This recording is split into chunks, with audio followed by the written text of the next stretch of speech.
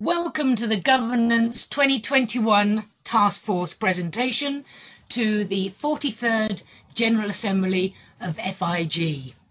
My sincere greetings to friends and colleagues in our FIG family. I hope you and your loved ones are safe and in good health. For many of us, the past few months have been challenging. Many parts of our daily routines today would have been unimaginable as we started 2020. Sadly, the FIG Working Week 2020 and the General Assembly was cancelled due to the COVID-19 situation.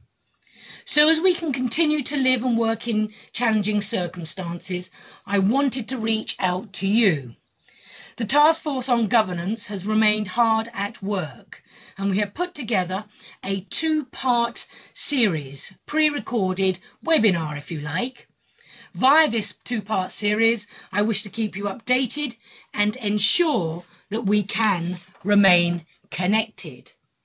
So right now I'm going to go through part one.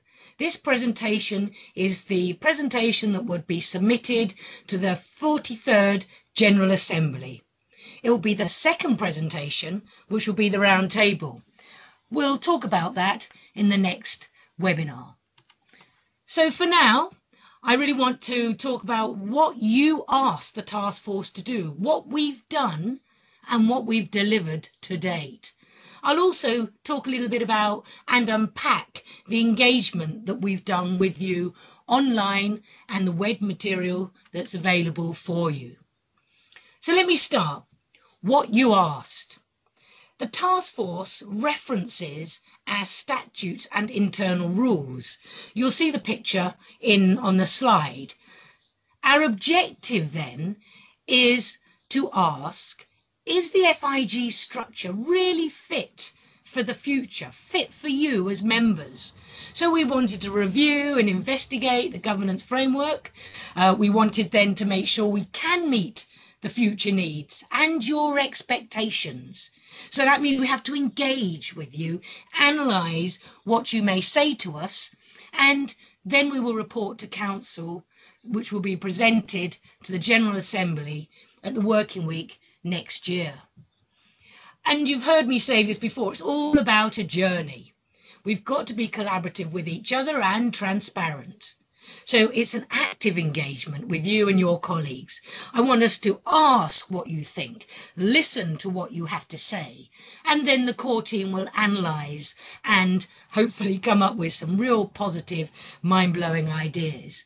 But as I said in Hanoi last year, if our journey is to be successful, we do need you to purposefully and continually engage over the months ahead. So, okay, let me just quickly whiz through this in terms of what we've done. So in May last year, it was Hanoi with the round table. Throughout the rest of the year, e-newsletters were going out. And we also tried, very tentatively, an online debating platform between the core team. More of that perhaps when we all meet again. During September and November was the online questionnaire, the SWOT analysis, which is the basis of what we're talking about. And in January, we were able to develop key issues and actually provide a thematic summary during March, which helped draft questions, which were going to be in readiness for the working week discussions. And in April, we were able to upload futures, a piece I'll talk about in a moment or two. So what with the COVID-19 situation, we're migrating the material that we were going to present onto this web platform in this two-part series. Now, just very briefly, I want to just point out because not everybody is familiar with navigating on the FIG webpage. To get all this material, the link is at the top of this slide. But if you go to the webpage, that banner at the top, look for organisations, drop it down. In that drop down will be task forces. Click on that. That second picture, the middle picture, just gives you a screenshot. On it, it has internal task forces. Click on that, it gives you that third screenshot, and there you will see Governance 2019 to 2021. all the material is available for you to access. So as I said, GA reporting was going to be via that paper that was submitted, along with an appendix, which you already have. It was really going to be interactive, talking at round tables with the member associations, the regional bodies, and then of course reporting back at the second GA. So instead, I'm just giving you the overview now. And I did say to you I would just touch upon the engagement we've done and unpack it a little by way of background information for you.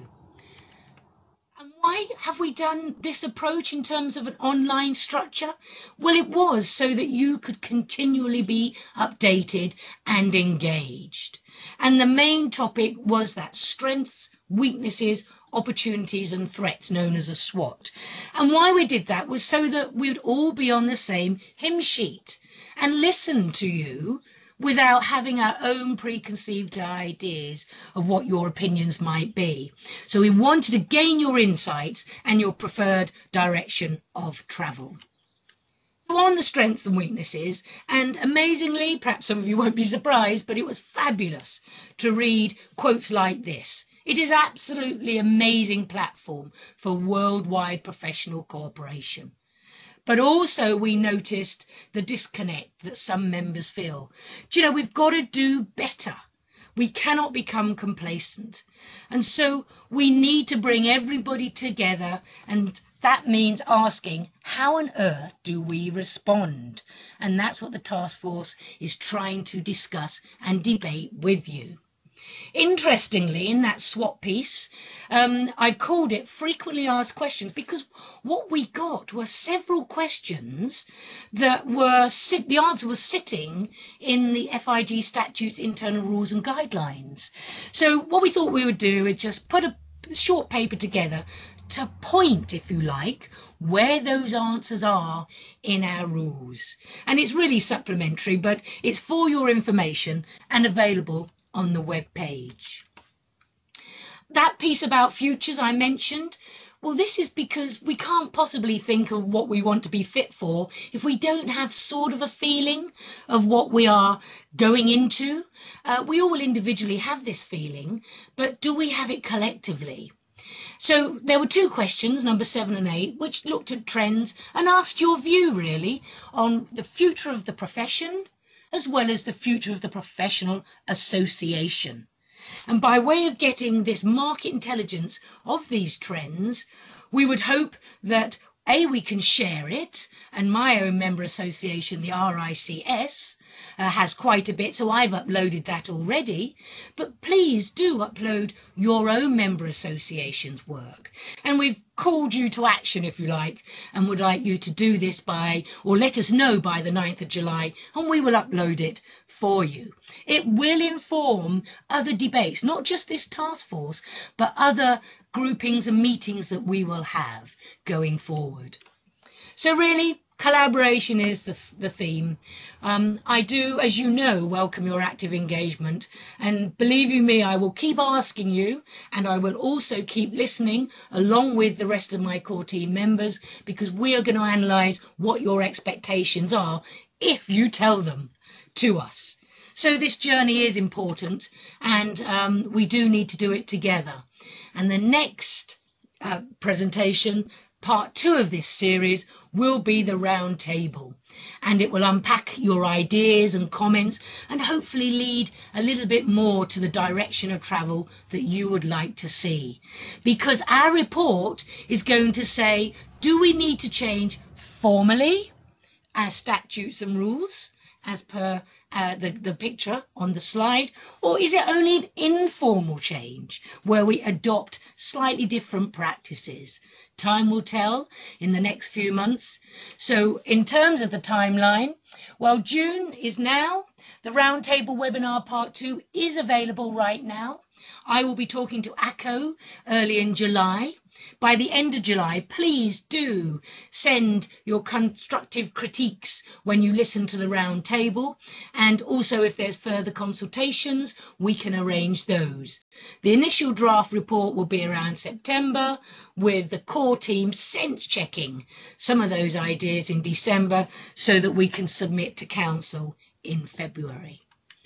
So one more time, I'm going to prompt your engagement, and I really do look forward to collaborating with you and look forward to sharing this journey, because success will only happen if we do it together.